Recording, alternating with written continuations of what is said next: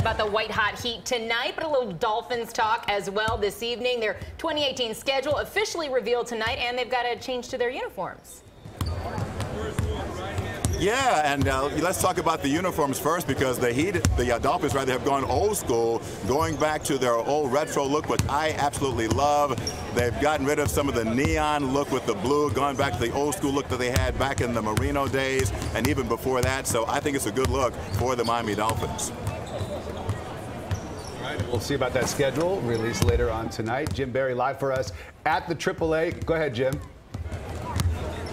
Oh, I was going to say the schedule, you know, officially it's going to be released tonight, but now a little birdie has told me that the Dolphins are probably going to open their season against the Tennessee Titans, and another little birdie told me that the Dolphins won't have to go to New England when it's cold, that they're going to go up there in September, the Patriots are going to come here in December. So these little birdies all flying around, giving me input on what the Dolphins schedule just might be, guys.